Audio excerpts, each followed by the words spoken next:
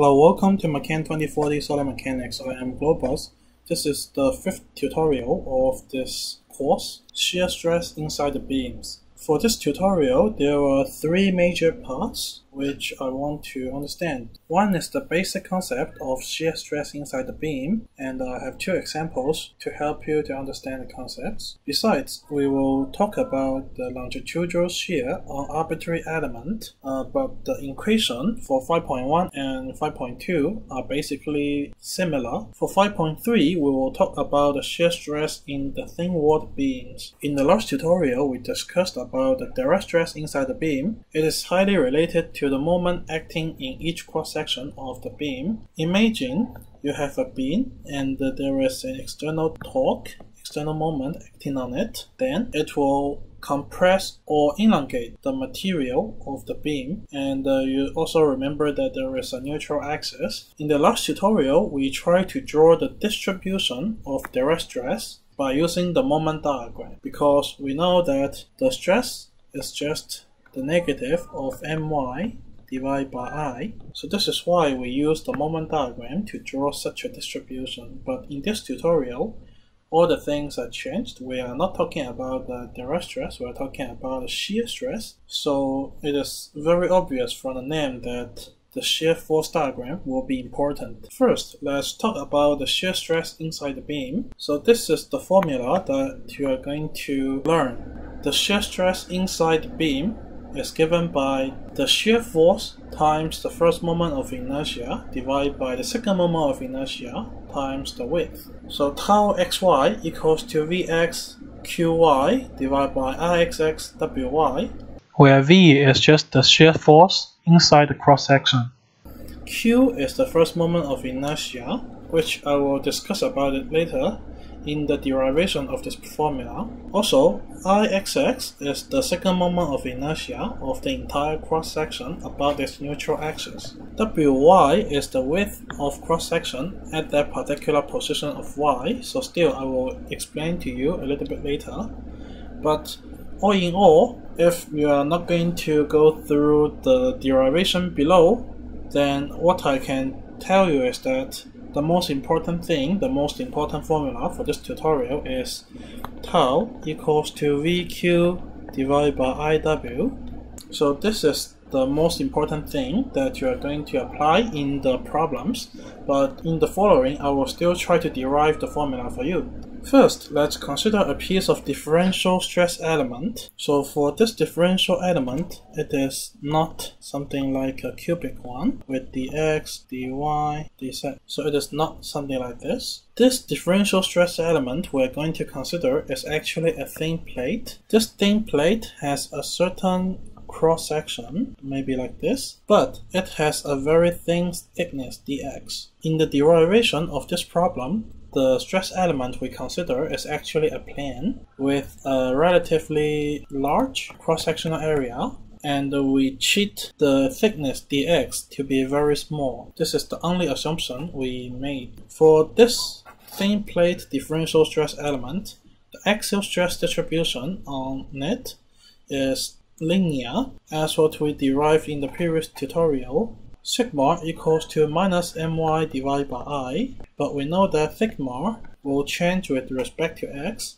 In the last tutorial, we also tried to draw the distribution of sigma with respect to x, something like this. Now let's consider this very tiny piece of differential stress element, and we magnify it to look it in this way.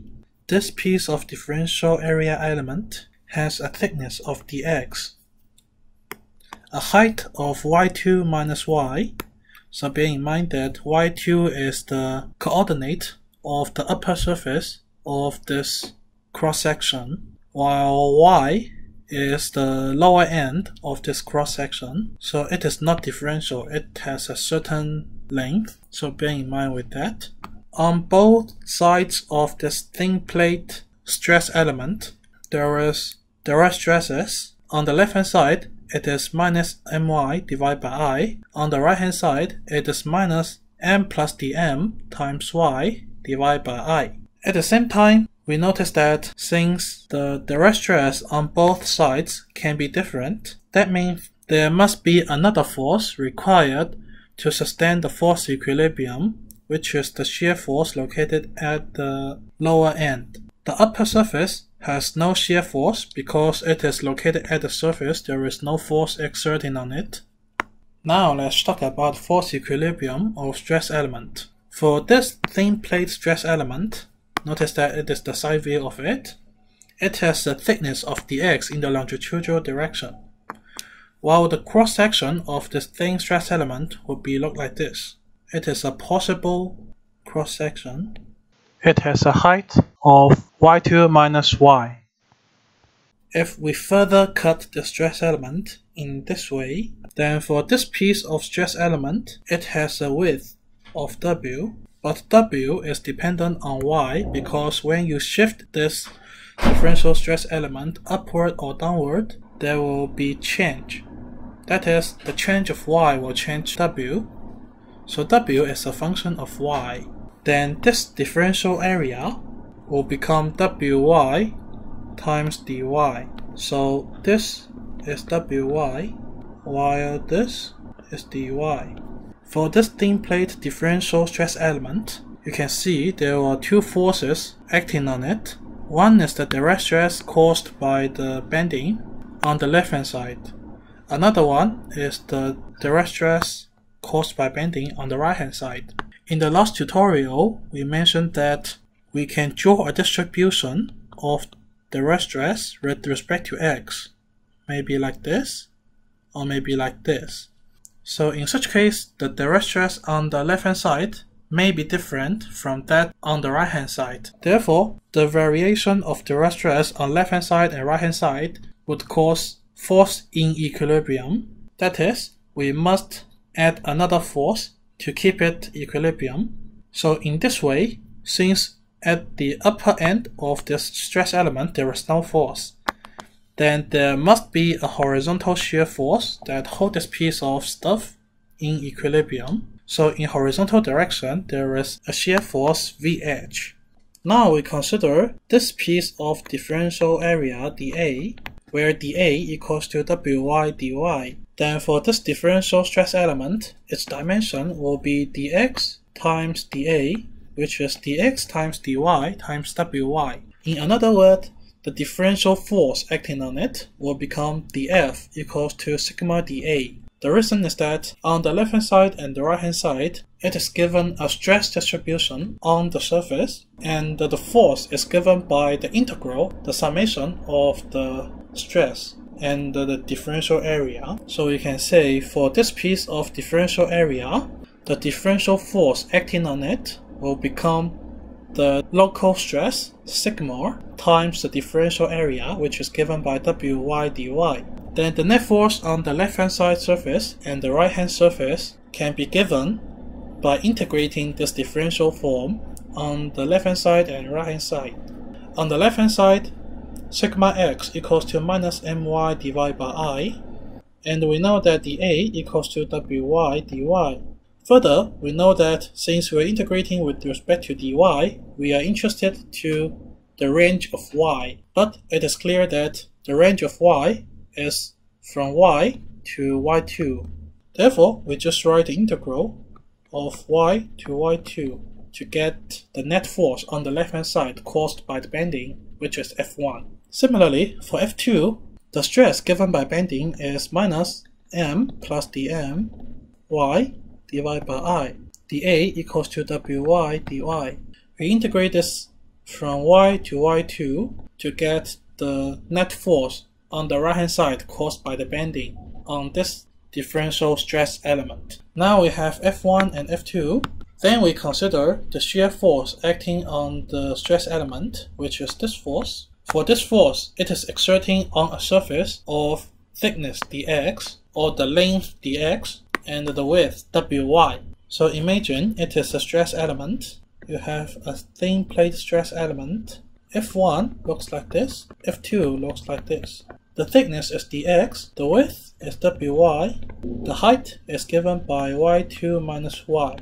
Then what is the area of this surface? Recall that this surface equals to the lower base. So those two surfaces has the same area. So what is the area? It is given by dx times wy. Therefore, the shear force acting on this surface is given by the shear stress times the differential area. Vh equals to tau h times dA, where dA equals to wy times dx. Now we have all those things ready, and by the force equilibrium, we know that F1 minus F2 minus tau h equals to 0. Then we substitute all those forces as well as this one into this equation. Next, we try to simplify it by observing that the my divided by I term can be cancelled out. Then the things left here is y dm divided by I times wy dy integrated from y to y2 minus tau h wy dx equals to 0. This equation seems a little bit strange because, okay, why there is dm and a dy existing in the same integral, and why there is a dx existing here. So don't worry, there is a way that we can do it. We divide both sides by dx. The left hand term will become the integral from y to y2 dm dx times 1 over I times y wy dy. And for the right hand term, you just cancel the dx out. That's it. So those two stuff, since they are irrelevant to y, then we just take them out to be the constant. Then the equation can be written in this form. If you have read our tutorial notes carefully in the last tutorial, we mentioned a very important relationship, which is the shear force equals to the differential of moment with respect to x. That is, v equals to dm dx. Therefore, this term is simply becoming the shear force acting on this cross-section. Besides, since we know that dA equals to wy dy, we can write this wy dy to be dA with respect to an area. One important observation is that the area you want to integrate with is actually come from this lower and upper limits. So this lower and upper limits give you the hint that you should integrate the area which is above the level of y of this cross-section. So in the later examples, you will see the application of this formula and how do we compute it. Another observation is that this integral is rather familiar, right? We introduced in tutorial 0 that it is the first moment of inertia with respect to the horizontal axis, which is qx of y. So in the later stage, you will do some examples that you will find the first moment of inertia above a certain level of y for some problems. So you may see those things later. So now this equation is becoming 1 divided by I times V times Q minus tau W equals to 0. Then we can rewrite this equation to be tau equals to VQ divided by IW. It is still talking about the horizontal shear force. So now we get a conclusion that the horizontal shear stress inside the beam is dependent on two variables, x and y. It equals to the shear force acting on this cross-section times the first moment of inertia of an area above the level of y divided by the second moment of inertia of the entire section times the width of that particular height, particular value of y. So now you can see the horizontal shear stress is dependent on two variables. But no worries, we can simplify all those things quickly. The first observation is that the vertical shear stress is equal to the horizontal shear stress. Then tau h is just becoming tau. Also, the shear force inside the cross-section is just the shear force, which is V. Then this will become V. The first moment of inertia, we just use another notation, we simplify it. It is just Q. For the second moment of inertia, actually there is nothing worth us to simplify. You just bear in mind that this moment of inertia is evaluated with respect to the horizontal axis. the width of the cross-section at a particular position y is just W. Finally, you will get this very important shear formula, tau equals to VQ divided by IW. So if you didn't go through the proof I just went through, then you would have trouble to understand all the terms inside this formula. What is tau? What is V? And especially what is Q? So Q is a very strange quantity that you need to think of it. And the moment of inertia, I believe you have already learned how to compute it in the previous tutorials. W is the width. So after going through all those proof steps in the previous slides, I believe you are now familiar with this equation. But still, recall some major restrictions regarding to the use of this equation.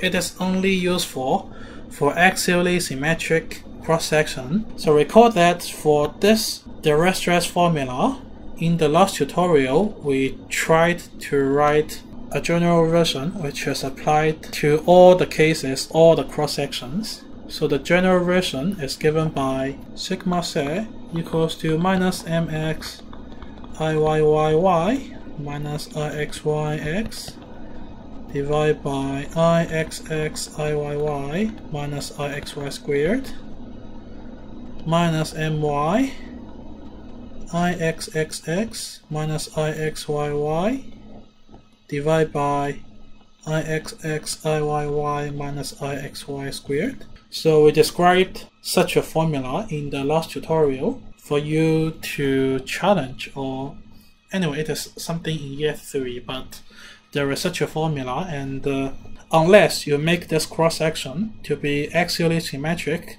then Rxy is non-zero, then this direct stress formula will become much more complicated, and this derivation will be not that simple. Besides, another important point we need to point out is that this equation just gives an average shear stress across the width. The shear stress is actually non-uniform across the width in the real case. So let's visualize the derivation we just went through and try to do some simple review on the derivation. So consider this piece of bar which is under a loading, a moment exerting on this bar. Then we pick up a differential area element. This is a thin slice of plane. This is a very thin slice of plane with the thickness dx, as well as the height of y2 minus y and the width of wy. So in this case it is special because I chose a rectangular beam, so this is why the wy can be treated as constant. But anyway, let's see. So for this differential stress element, there is direct stress F1 and F2, which is linearly distributed on the left hand side and right hand side. At the same time, there is a shear force tau h acting on the lower end of this differential stress element. So recall that on the left hand side, sigma x equals to minus my divided by I. On the right hand side, sigma x plus dx equals to minus m plus dm times y divided by I. Then we can do some integration to find f1, f2. So here we pick up a very tiny slice of differential area element, dA. So it is the height of dy, the width of wy. For the left hand side, df equals to minus my I dA, which is wy dy. On the right hand side, df equals to minus m plus dm y divided by I wy dy. Then we know f1 equals to the integral from y to y2 minus my divided by I wy dy. f2 equals to minus y to y2 m plus dm y divided by I wy dy. And vh equals to tau h times wy dx. So we do the force equilibrium of those three forces, then we can get the result. So the force equilibrium for those three forces are left to you as an exercise. I'm not going to continue. Recall that the shear formula we just introduced before just gives an average of shear stress across the width. Our concentration is to find the shear stress located at position Y. So here is Y, it is Y2, okay? At position Y, if we consider this cross-sectional area and we compute the first moment of inertia of this cross-sectional area, then we can find the average shear stress acting on the level of Y. It is not talking about the shear stress acting on the entire cross-section, it is not. It is just talking about the shear stress acting through the width of this cross-section at position Y. The stress distribution profile is often parabolic, like what is shown in this figure. Now let's do some example. It is a past lecture example, and I modified a little bit such that you need to do some sketch of distribution of average shear stress. A simply supported beam is under an external transverse load P applied in the midsection. Sketch the shear force diagram along the length of the beam as well as the shear stress distribution along the length of the beam for points A, O, and B. So it is talking about the points of A, O, and B of the cross-section. Probably there is some overlap of use of letters, so bear in mind with that. So A and B in the left figure is talking about the tips, the pin, and the roller support, while the AOB in this cross-section is talking about a point in the cross-section.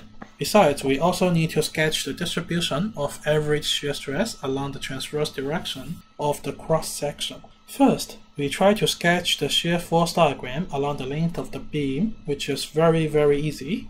If we cut the beam between 0 and L/2, so we cut the beam here, then by sign convention of the beam, the shear force inside the beam is Vx equals to P divided by 2, because it is significant that the two supports are both given the load of P/2. So for the left section, the Vx is P/2, and if we cut the beam on the right hand half like this, then the shear stress inside the beam will become minus P divided by 2. Then we can sketch the shear force diagram along the length of the beam like this. It is quite simple. Next, you are required to sketch the shear stress distribution along the length of the beam for those 3 points. So the second moment of inertia of this cross-section, which is very easy to compute, we compute a lot of times in the previous tutorials. It is given by the width times the height cube divided by 12. The width of the cross-section at any position is given by W. Because it is rectangular beam, the width is uniform across the vertical direction.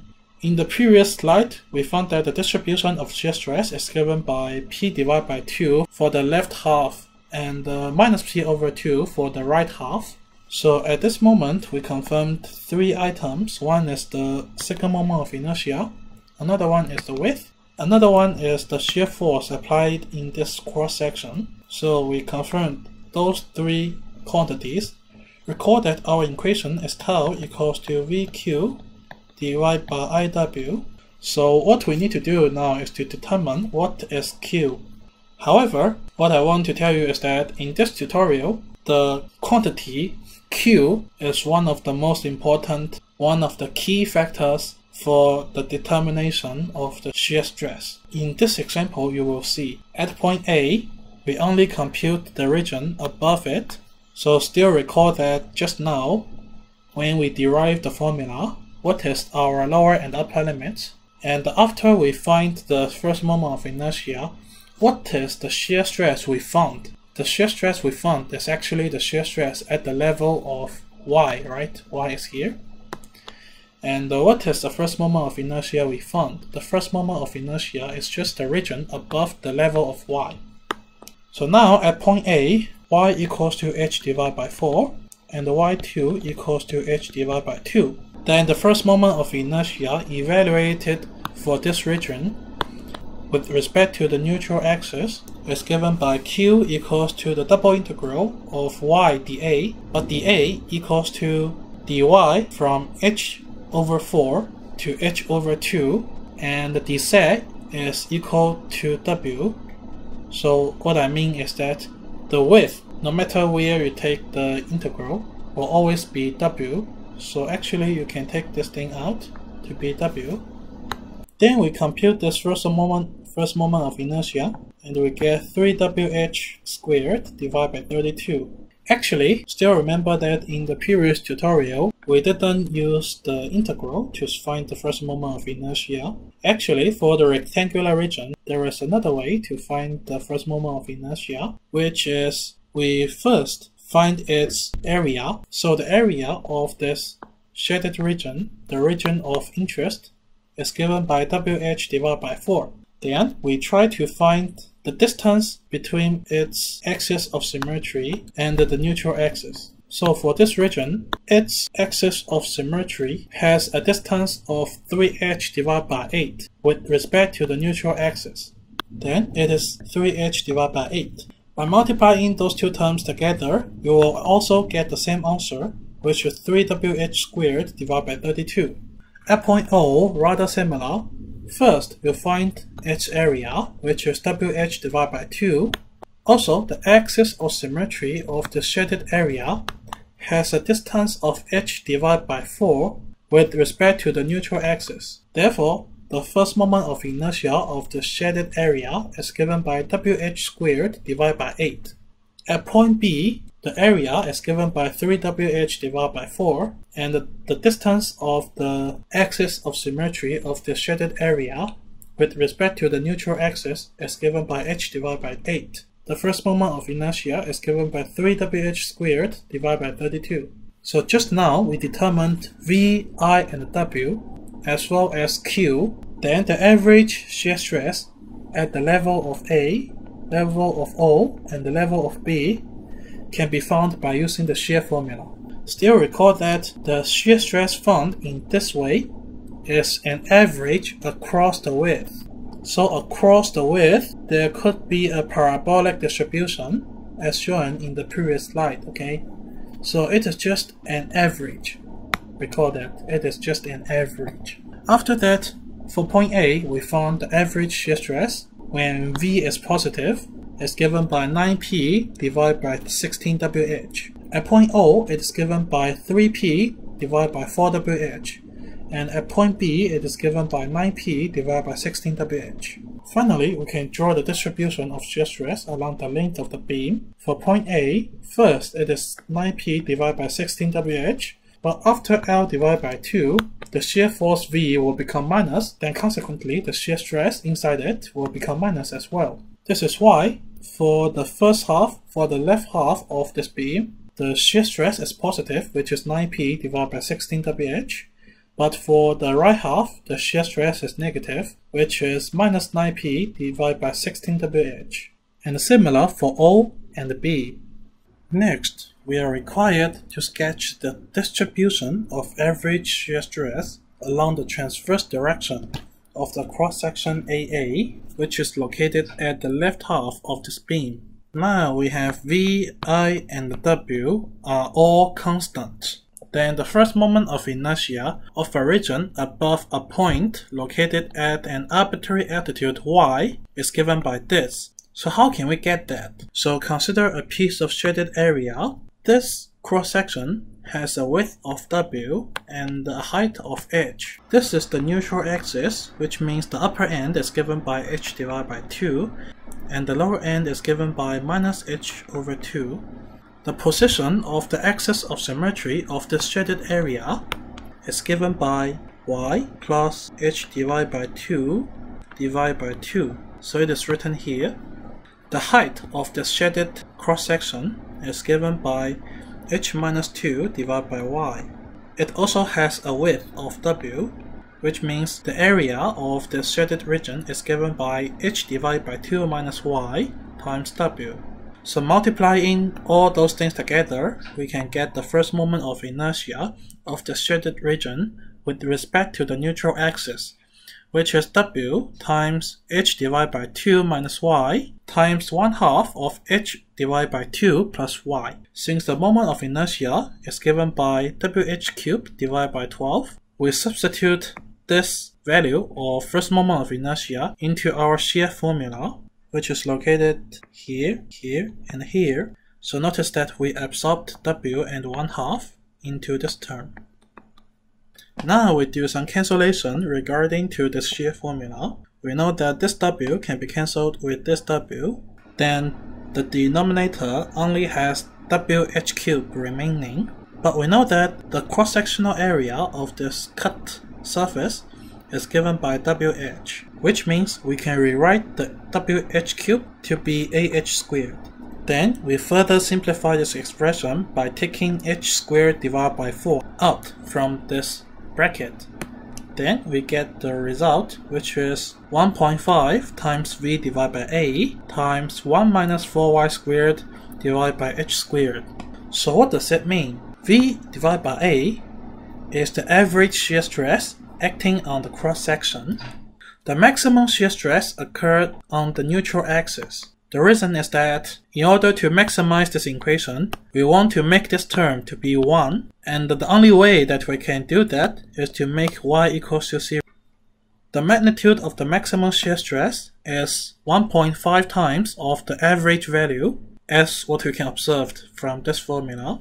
Also, since the average shear stress in the transverse direction is a function of y, and we observe that y is quadratic, therefore we conclude that the distribution of the shear stress is parabolic along the transverse direction. This is actually a concept introduced in the textbook and your lecture notes. You can find the distribution of the shear stress here. So this is the distribution of the shear stress inside the beam along the transverse direction, and it is parabolic and is given by this equation. Next, let's talk about the vertical nails. It is the nail spacing problem. I found this problem online because when I do this PowerPoint, I also don't understand what is the nail spacing, so I searched the internet. And I found such a kind of problem, an example that worth you to try it out. The nail spacing is 100 mm along a beam with the x-section shown below. The shear force allowed per nail is 1200 newtons. Find the maximum allowable shear force, Vmax, that can be exerted on this beam. The cross-section is given in this form, and the nail spacing is actually in this form. To help you better visualize this problem, I tried to draw such a kind of box beam in the SolidWorks. This beam has a width of 260 mm, and for the upper flange and the lower flange, the thickness is 25 mm. For the webs on the two sides, their thickness are 50 mm.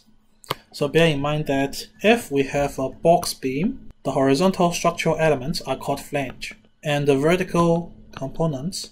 So in the rest of the tutorial, I will just follow this nomenclature, the flange and the web, to tell you about the concepts. So bear in mind with that. Still, the nail spacing is actually, in general, not shown to you because the engineers, the booksellers, suppose you know what is the meaning of nail spacing, but for us, quite a lot of you may not really know what is the nail spacing. So we know that the beam is actually a very long item. A beam sometimes is fixed like this, right? But for this kind of beam, there are 4 pieces of wood which are joined together by using the nails like this. Otherwise, it is impossible to make this beam stable. You must use the nail to keep it, right? But it is impossible that you put the nail everywhere along the length, like this, this.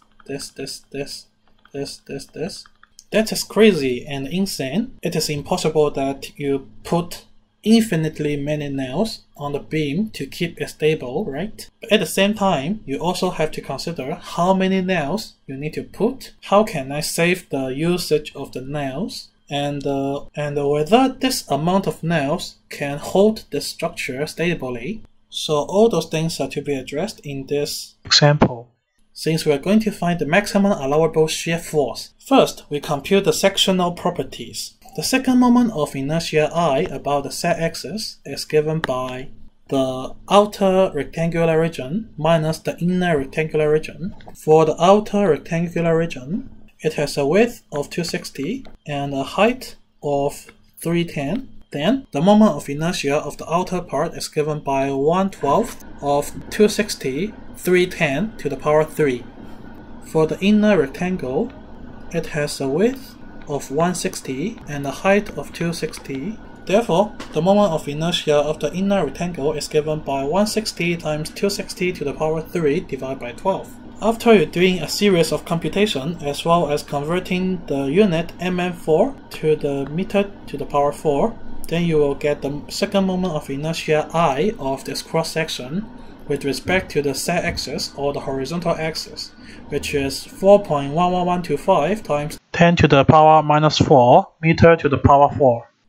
Then we need to compute the first moment of inertia above the level of the nailed boundary. So remember, we nailed this beam because we want to fix those two pieces together, right? So the major source of shear force exerting on the nail will be the boundary, because for the nail section inside the material, the shear force is evenly distributed, or in the tutorial 1 we also talked about the bearing stress. So it is not that large, but for the shear stress, for the shear force acting on this nail on the boundary, it could be large and it will cause the damage to the nail. Therefore, we need to take the consideration of, and we are interested to the first moment of inertia of the region above this boundary. For the region above the nailed boundary, the area is given by 25 times 260, while the distance from the neutral axis to the axis of symmetry of this area, of this region, is given by 130 plus 1/2 of 25, which is 12.5. So it is like this. The first moment of inertia of the region above the nailed boundary is given by 9.2625 times 10 to the power minus 4 meter cubed.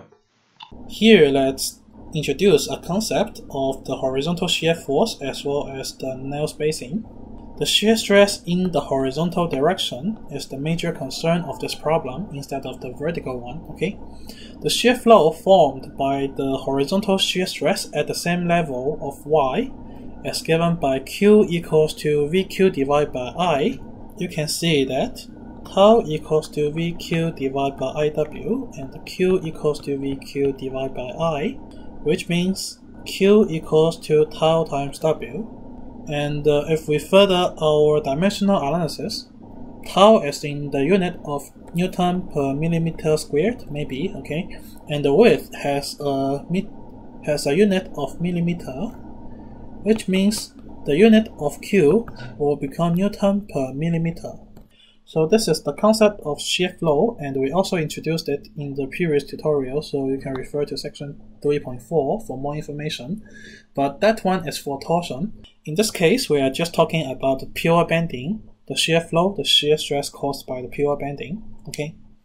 On the same level of the nailing boundary, the shear flow is given by VQ divided by I. That is, the shear flow is really like a flow that is flowing in this direction and trying to give a shear force to this nail.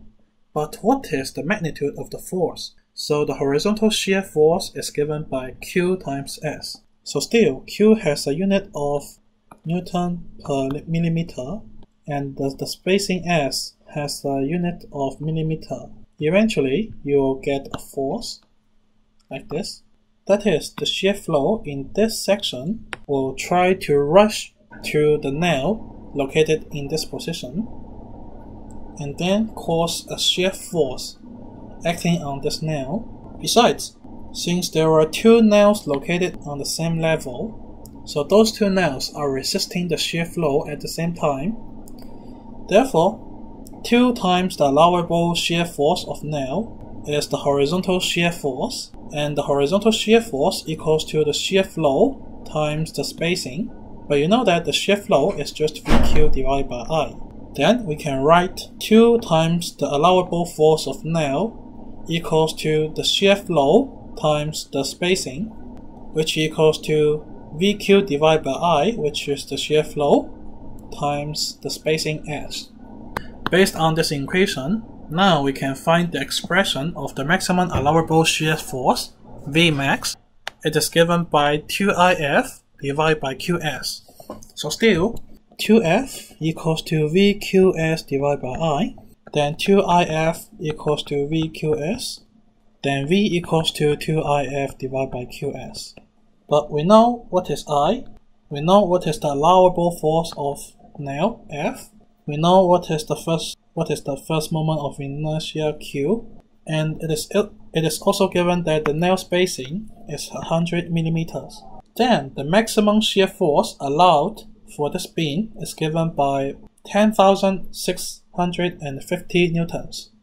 So in the very beginning of this tutorial series, maybe I have already shown this picture to you before. So this bolt is failed because of the shear stress, the shear force. So on the left hand side there might be a shear force like this.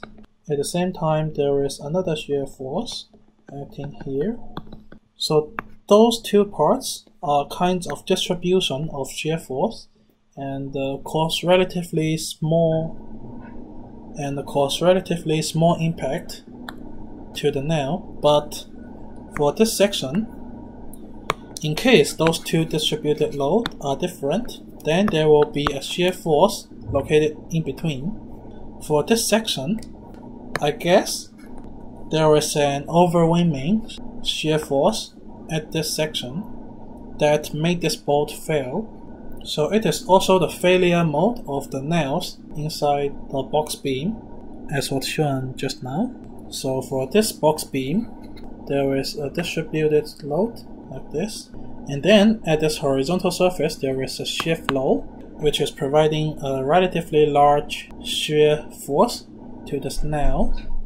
And for the nail below this boundary, there is also a distribution of shear stress. Next, let's consider a stress element of arbitrary shape cut from the beam. So in the previous case, we tried to account for all the region above the level that we concern. So for example, we have y and the y2, then we account all the region above the level of y. But in this case, we only take a tiny piece of area, and it is an arbitrary shape. It is not like this, okay? We are not accounting all the area above the level of y. Instead, we try to account some region above the level of y, and we observe the horizontal shear force, the two direct stresses on the left hand side and the right hand side, and the force equilibrium stuff.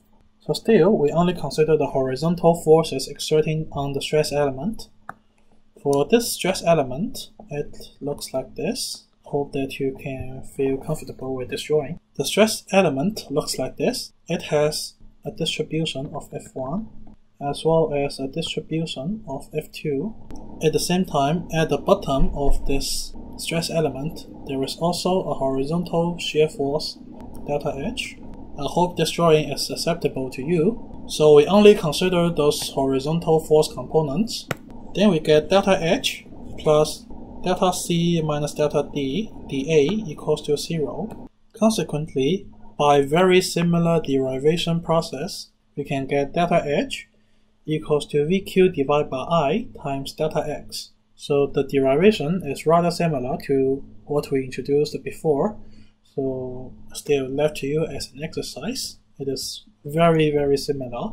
If we try to divide both sides by delta X, then the left hand side will become the shear flow, and the right hand side is VQ divided by I. So still, you might wonder, why am I teaching you the same thing? So just now, I taught you what is the concept of shear flow. The equation was Q equals to VQ divided by I, but here you teach this formula Q equals to VQ divided by I again. Why? It is because there is some new meaning in the letter Q. The letter Q here is the first moment of inertia of the shattered area, which is the arbitrary region above the position of y only. So in the previous section still, we talked about the first moment of inertia for the entire region above y, but this time we don't consider the entire region, we just consider an arbitrary region, say A, like this. So in this case, the shear flow formula is still weak, and we can also adopt this formula to solve some problems. Just now we dealt with the problem of vertical nails, but how about the horizontal nails? What are their difference? So in this problem, we are going to explore this stuff. Two wood box beams, A and B, they have the same outside dimensions, which are 200 mm times 360 mm. All the members of those beams has a thickness of 20 mm. Both beams are formed by nailing, but for beam A, it is formed by the vertical nail. For beam B, it is formed by the horizontal nail. Each nail has an allowable shear load of 250 newtons, and the beams are designed for a shear force V equals to 3.2 kilonewtons. So this time, Vmax is given to be 3.2 kilonewtons. What is the maximum longitudinal spacing, SA, for the nails in A? And what is the maximum longitudinal spacing, SB, for the nails in beam B? And then you are going to comment which beam is more efficient in resisting the shear force. For the A part of this problem, it is very similar to the previous example because it is vertical nail. We need to evaluate the first moment of inertia for the region above the nailing boundary. First, evaluate the second moment of inertia, I. It is given by 3.4 times 10 to the power minus 4 meter to the power 4. And the first moment of inertia of the region above the nailing edge, here, after a series of computation, it is given by 6.8 times 10 to the power minus 4 meter to the power 3. Then we can compute the shear flow by substituting all those numbers into this equation. The shear flow is given by 6,387 Newton per meter. Since two nails located here are resisting the shear flow, and the force exerting on each nail is given by the shear flow times the spacing, then we can write 2 times the allowable force of nail equals to the shear flow times the maximum spacing. Then the maximum spacing is given by 2 times the allowable force of the nail divided by the shear flow, which is 78.3 millimeters.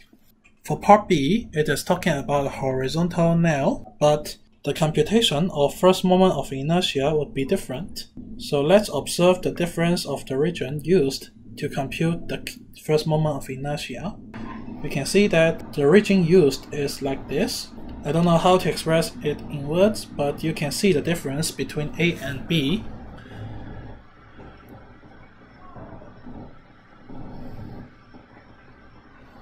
So the first moment of inertia is given by 160 times 20 times 170, which is 5.4 times 10 to the power minus 4 meter cubed. The shear flow is given by this, by substituting all those known informations. Then the maximum spacing is given by 97.9 millimeters. By comparing those results, we can see that the maximum spacing for beam B is larger than that of A. A conclusion can be drawn that since beam B has a larger maximum spacing, it allows to reduce the density of the nails used on this beam, and consequently you don't need to use too many nails on a beam. Therefore, beam B is more efficient in resisting the shear force. Finally, let's discuss about the shear stress in the thin wall sections. Consider a slice of cross-section like this, the I-beam, and we further cut this piece of I-beam, and we only consider this very tiny piece of stress element. It has a horizontal shear force, delta H, which equals to the shear flow times the length, which is delta X. But the shear flow is VQ divided by I, then the horizontal shear force is given by VQ delta X divided by I. This slice of area element has a thickness T as well as a length delta X. That means the average shear stress inside the slice of area element is given by F divided by A. Force is just the delta H. The area is given by T delta X. That is, the average shear stress is given by VQ delta X divided by I, then divided by T delta X. Then we do a lot of cancellations.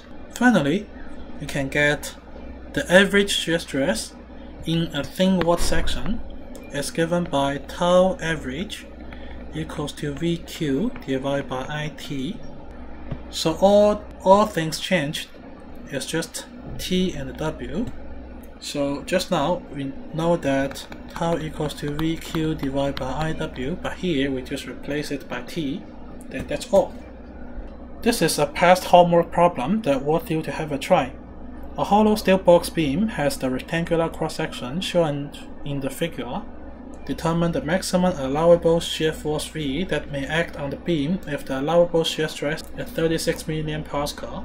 Firstly, the maximum shear stress is talking about the shear stress in the midsection, because in the midsection, the first moment of inertia is the largest. So just now, for a rectangular beam, we know that there is a shear stress distribution which is parabolic, and the maximum is in the middle, right? So in this thin wall case, the maximum shear stress also occurs in the midsection. It's located in the middle of the section. The reason is that the first moment of inertia evaluated in the middle is always the largest for the symmetric rectangular beam. You may want to verify this phenomenon yourself.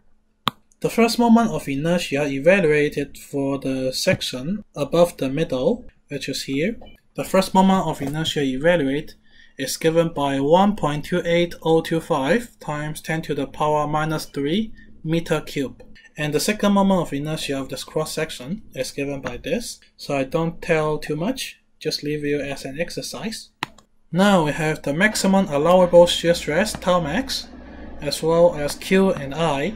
The thickness of beam in the middle section is given by 20 mm. The reason why we say 20 is that we consider the first moment of inertia of the entire region above the neutral axis. Then we will also account the thickness of both the webs, which is 20 mm. Finally, we can find the maximum allowable shear force, V, that can be exerted on this box beam, which is given by 36 MPa times the second moment of inertia as well as the thickness, divided by the first moment of inertia evaluated in the middle. The maximum shear force is given by 272.72 kilonewtons. Let's do some simple summary about this tutorial. We talked about the shear formula, tau equals to VQ divided by IW. We also talked about the shear flow, Q equals to VQ divided by I. We also talked about the relationship between the nail allowable force Fn as well as the shear flow and the maximum spacing. So remember, the allowable force of the nail equals to the shear flow times the spacing, because the nail is going to resist the shear flow, you can imagine. Since shear flow equals to VQ divided by I, then you can place this equation here to get the equation, which is Fn equals to VQS divided by I. You can find whatever you want if you know 4 of those unknowns. Finally, we also talk about the shear stress in the thin wall beams. The average shear stress is given by VQ divided by IT. After all, for this tutorial, you would find a very important phenomenon that the first moment of inertia Q plays an important role in the determination of the shear stress. The larger first moment of inertia, the larger shear stress on that level of Y. So this is the end of the tutorial. In this tutorial, there were 4 examples that are carrying different amount of marks. And the total mark is 95, and the following tables are for your self-evaluation. Those grades are for your reference only, and I don't responsible for the inaccuracy, because as a student you also need to responsible for your own grade, your own performance in the exams. Finally, thanks for watching, and see you in the next video.